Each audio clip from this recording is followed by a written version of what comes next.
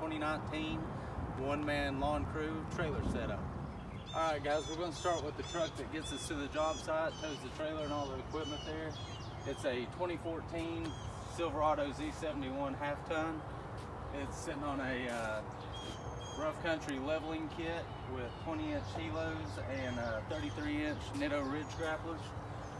Moving on, in the bed we have a Cobalt truck box. In here I like to keep the 2-cycle engine oil, tarps, socket set, tool set, just stuff you need to grab real quick.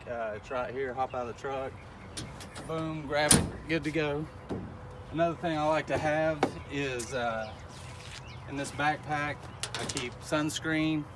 Got to keep protected while you're out there. Neosporin, Band-Aids, ibuprofen, Tums. We eat a lot of fast food while we're out on the job, so of course need some Tums to keep you straight. And just essentials like that so you don't have to run back home. You've got them right there and it keeps you going throughout the day. Moving on, we've got the 2017 Homesteader Patriot enclosed trailer. Got the side door here so you can pop it open, grab your gas cans, shovels, stuff like that. Easy access to that. This is a 6x12, 6 foot wide, 12 foot long trailer with the V-nose. Got the ramp door in the back. And we'll move on to that, to the mowers that gets the job done. Last year I got this brand new. It's a 2018 Scag Tiger Cat 2.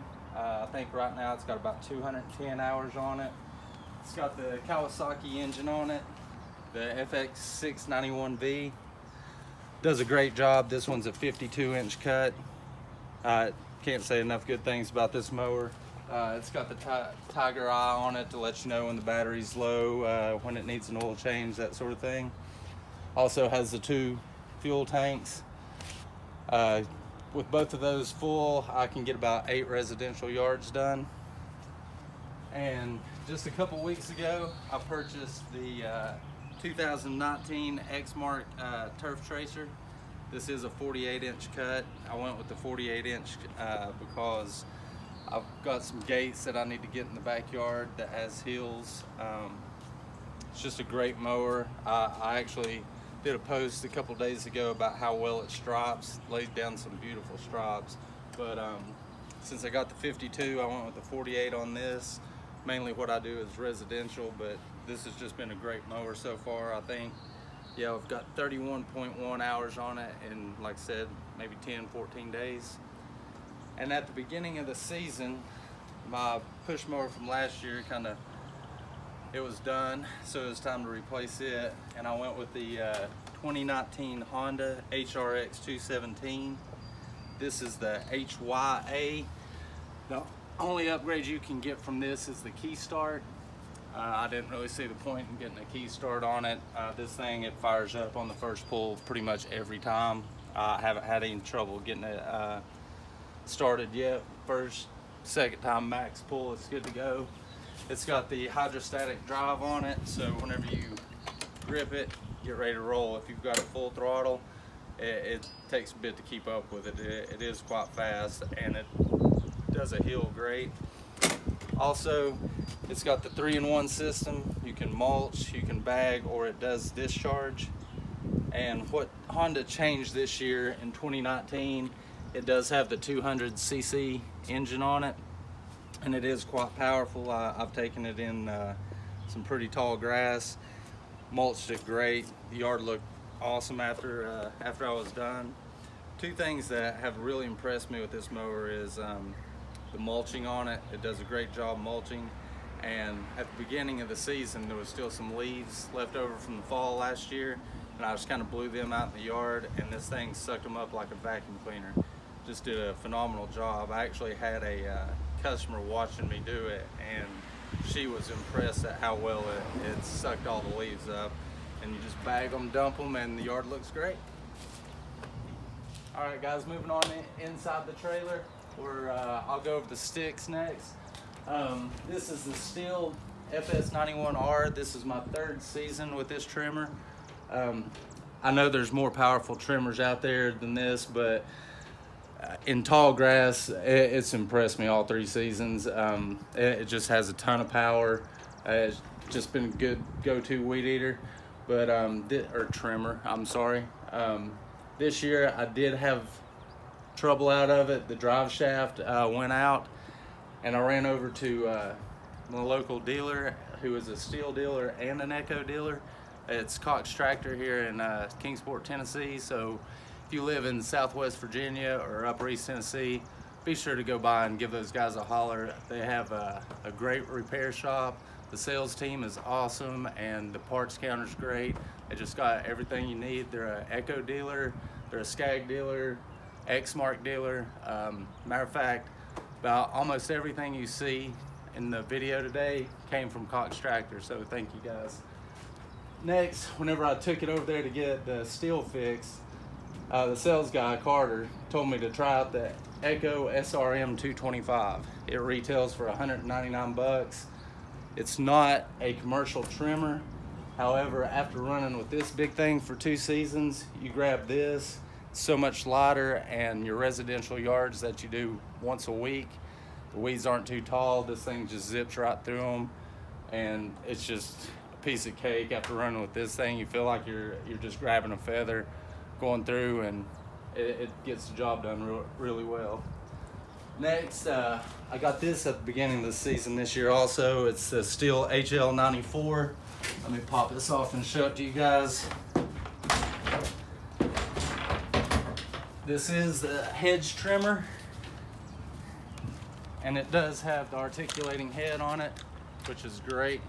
This thing cuts through some really thick brush, does great on hedges, and it's just a great tool to have on your truck, especially for those tall holly bushes, stuff like that. It just does a great job. Check that one out. Moving on, back in November, whenever Stihl and Echo was having the big release dates on the new blowers, I actually got the PB 8010T and did some fall cleanups with it. Guys, this thing has all the power you could ever ask for. It's just an impressive blower. Whenever you fire it up and put it on your back, it's like having a motorcycle engine blowing the leaves around. It just does a great job. Also, I have the Echo 580T blower. As far as everyday use on residential yards, this is really all you need. It's got plenty of power. Of course, it's not like the 8010. It's not going to be that strong, but doing driveways and sidewalks and stuff, this guy does a great job. Second pull every time. Choke it, full choke first time, second time half choke, it fires right up. Another new tool I added this year is the Echo 2620. Sorry, PPT. It's the pole saw. It does extend another 3 feet, I think. I think the total feet it goes out to is like 13 feet 6 inches. Don't quote me on that. You guys can look up the specs. But this thing will go through logs 8 inches wide, easy as pie.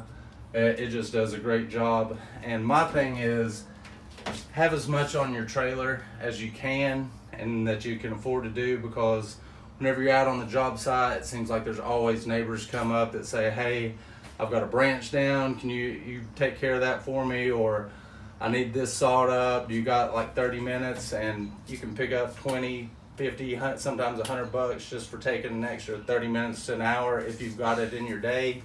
And if you already have the tools on your trailer, boom, there you go, just extra money in your pocket. A couple of years ago during Steeler Deal Days, I picked up the MS 170.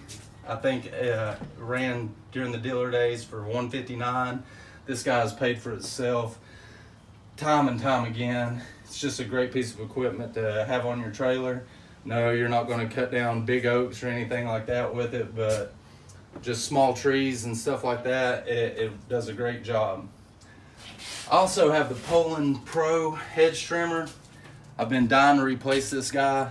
I've had it for about 6 years now, and I keep saying whenever it dies, I'm going to upgrade to a Stihl, but for some reason, this guy just won't quit.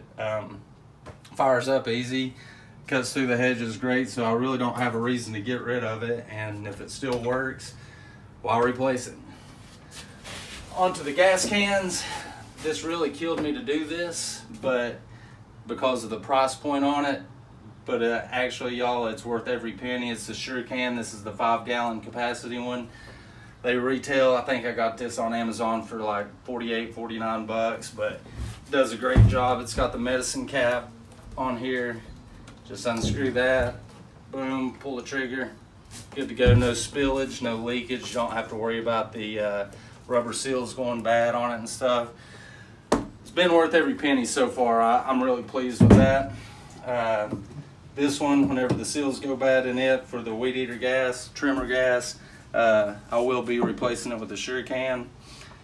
And I've got the gallon of Spectracide weed control here. The reason I've got that is because you'll notice a big empty spot on my wall where my backpack Stihl SG, I think it's, what is it, SG 120 backpack sprayer goes.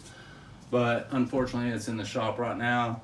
Tomorrow's Monday. Hopefully that thing will be ready, guys, and we can get out there taking care of those spring weeds. And of course you got the just hand tools, different shovels, the edging shovel.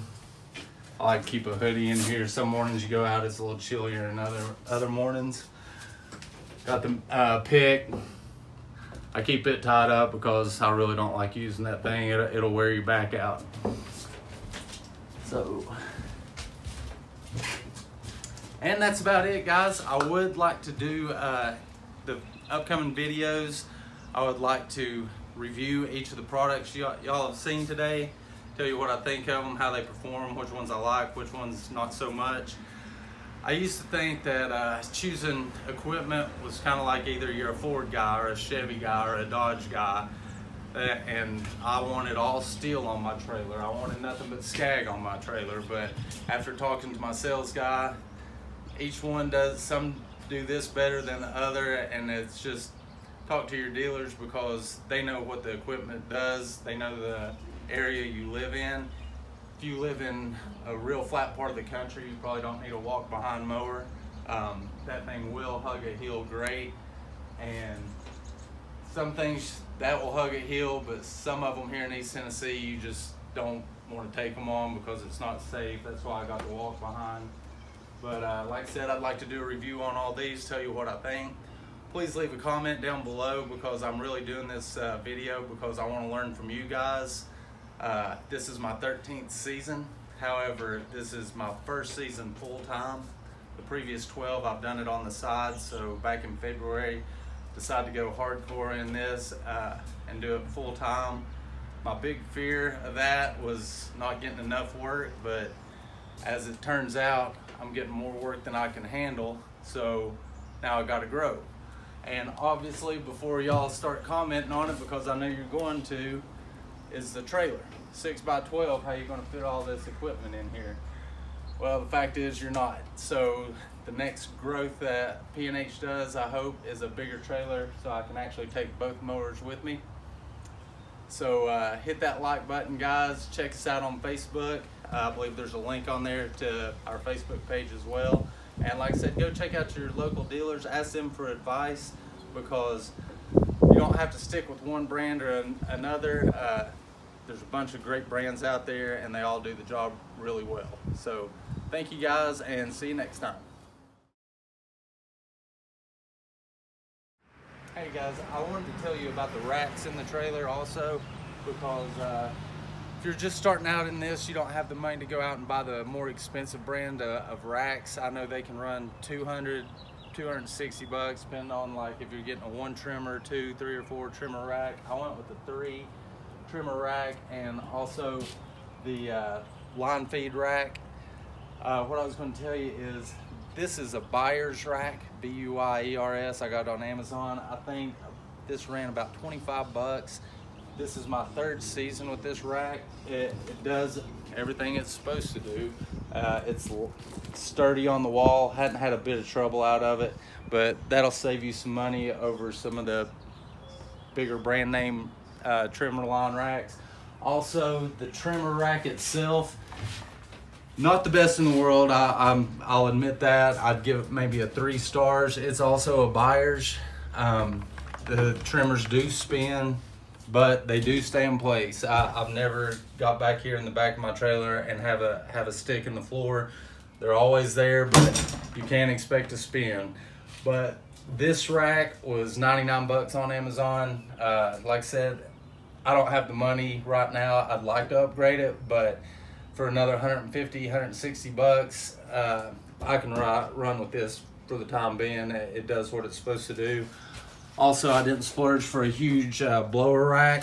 And this is just a hook that I got from Lowe's, I think like $5. But y'all, it's been on here. This is the 3rd season. You can see it's sturdy. You can move the whole trailer whenever you shake it. The blower hangs on it great. This is actually a strap off of my trimmer. I just hung it up here to keep the tube safe. I just flop it up there, stick that in the strap, good to go. It's like this whenever I get out to go again. And just got the, I'm sure you guys have seen these clips. I think I got those on Amazon too for like 5 sets of them, or like $6, something like that. You just pop it off and good to go. On enclosed trailers, you're always looking to save space. What I mounted the trimmer racks to, I just popped them on there. You can see it's out of the way. I got my broom up here. It's tucked away, but it's all here whenever I need it. Got the hose down there. And these racks are actually, they go together. This is what comes in a package. You get both of these and assortment of different hooks. I came from Lowe's, of course. It's the Cobalt brand. I've got it back here as well. And this is what the hooks look like whenever they come in the package. So what I did, I just took some channel locks, and you can tell I just bent them up a little bit to hold my hedge trimmer and my chainsaw. And these guys stay here. The biggest complaint is like they'll leave marks, but it's hard to have a trailer that's not going to get dinged up. If you think you're going to keep a trailer perfect, I don't see how it's possible. You can see where I used to have the chainsaws hanging, or chainsaw and hedge trimmer. It will do some damage.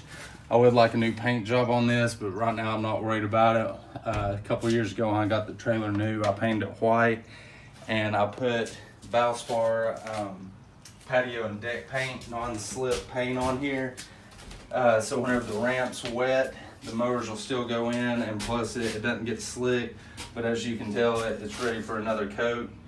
But I'll probably do that at the end of this season. Hopefully it'll make it through.